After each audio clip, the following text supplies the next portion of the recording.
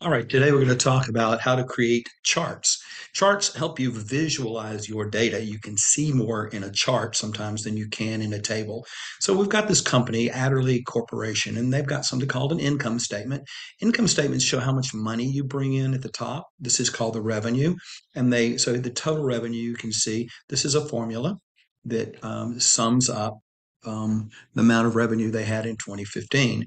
And so then you have expenses. This is the money going out. And so you can see they had marketing. That's like online. They market through billboards or television ads and so forth. Production, which is used to actually make the product. Administrative costs. And so your total expenses would be the total of those columns.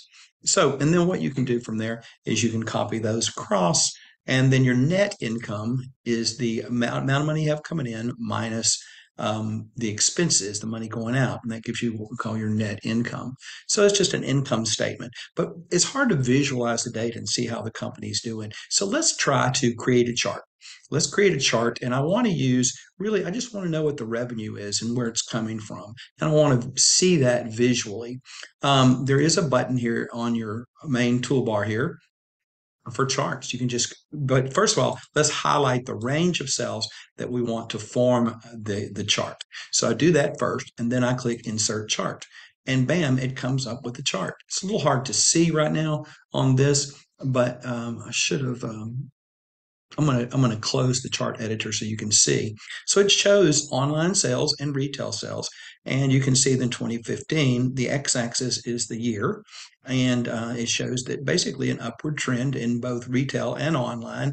They're pretty close together as they grow over the years, and it shows you the amount of each. This is the y-axis right here. Okay, so if I double click on this chart, it'll actually give me the information I need over here to edit that chart. So, for example, I can change it from a column chart.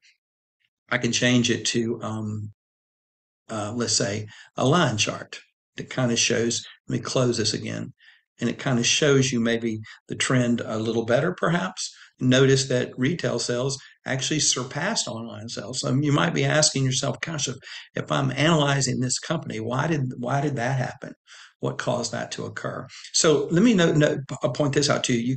You can click this chart and you can move it off to the side, and it's going to go off the edge. But that's the way. In this particular case, I want it to be off to the edge. But it sometimes is a little tricky because if you just click and try to move it, it won't do it. You have to click on it first, and then it will move.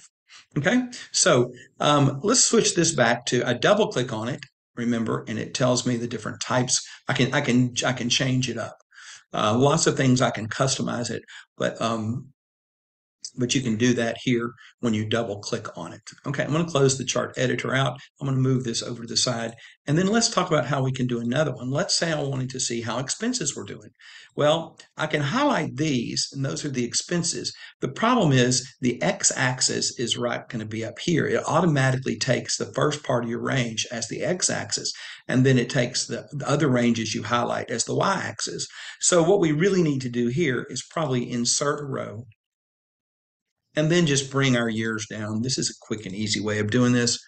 Um, there's other ways of doing this that are probably better, but I'm just going to paste this in, Control V, and now I've got the years above my expenses. So I can highlight this, and then I can go again back to my chart button,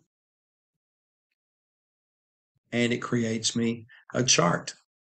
I'm going to change that to I like the column a little better. So you can take a look at that and you can see what's been going on. So when you look at this, it might tell you something.